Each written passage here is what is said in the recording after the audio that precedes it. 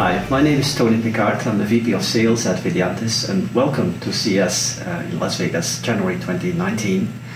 Videantis is an IP provider, so intellectual property, and we license our proprietary processor design to companies making semiconductor chips or a system company running their own ASIC programs. And what is this IP doing? We do visual processing. We excel in power efficiency when you have deep learning, vision processing, or video encode and decode.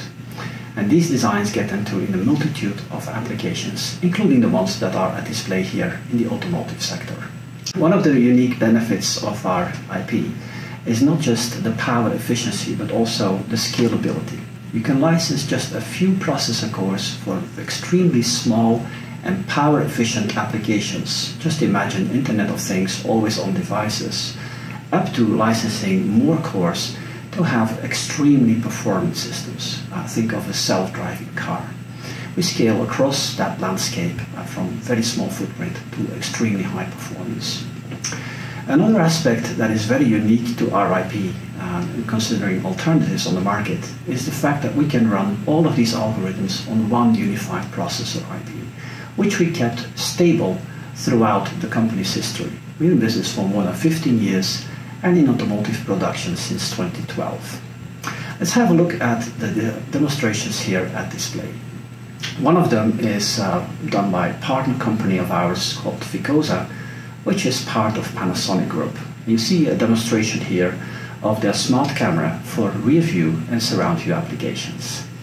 What are the type of processing that we do on the Videantis IP inside these chips, in these cameras? Well, first of all, there's an image coming in. It gets through the ISP, the image signal processor. And what we then do is finding dirty spots or blind spots on the camera and automatically calibrate the camera towards the ground, towards the surface. Further on, we can do pedestrian detection, we can detect crossing traffic, and then enable an automated emergency brake system.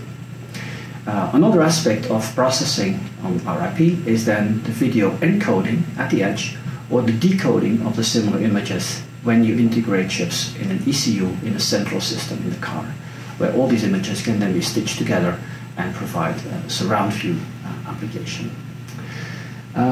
Let's have a look at other demonstrations here. We also showcase our newest generation, they're called the 6000, which is, in addition to vision and video processing, enabled for high throughput CNN processing applied in artificial intelligence in deep learning applications. Thank you for being with us at CES. Look forward to meeting you soon.